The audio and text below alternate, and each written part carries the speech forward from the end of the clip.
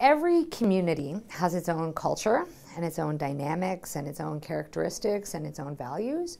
And I would say that is true coast to coast to coast in Canada.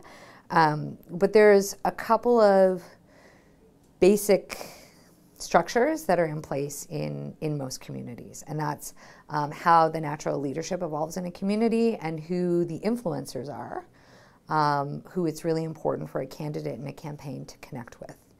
And so if you're looking at a ward race, and some municipal elections are like a citywide slate, and so they don't have geographic boundaries.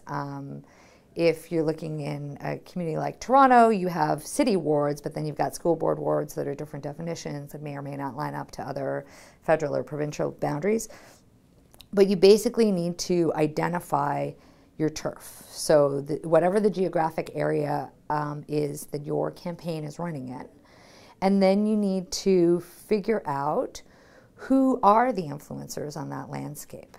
And in a lot of communities, there might be residents associations, and they could go by different names, neighborhood associations, ratepayers groups, tenant associations, but they're essentially forms of local democracy where people get together and talk about the issues that are important to them on a regular basis. And they generally usually do some fundraising, they usually do some events, and they usually get involved in advocacy on local matters.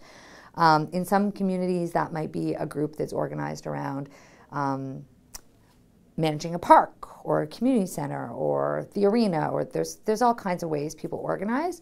But the campaign team and the candidate should sit down and map out all of those groups. In some communities, there are charitable organizations like a Rotary Club or other kinds of groups that are involved in community building.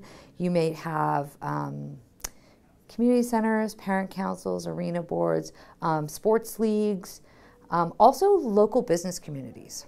So in Toronto, we have a fairly structured approach to business improvement associations, but they're basically like along the main street in any community. It's where all the local business owners come together, and they actually impose a levy on their own property taxes, which generates significant resources for them to be involved in community building. It also gives them a fair bit of political clout. And so the team should know who the influencers are in all of these different groups and outreach to those groups and begin a dialogue.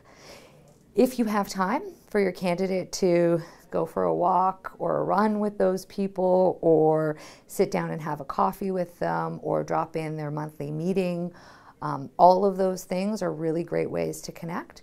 And even, I think it's really important for the campaign to connect and to hear where those community members are coming from and what their priority interests are, and to be thinking about how that aligns or doesn't align with their campaign.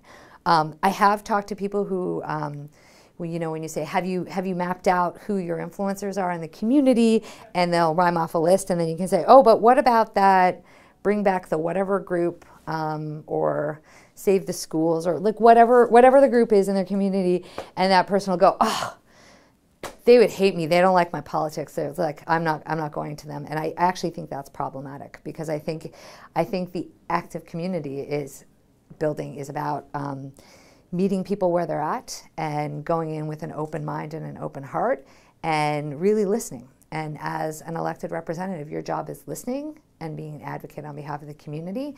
And it starts right at even your exploratory process about why you want to be the candidate and why you want to represent a community.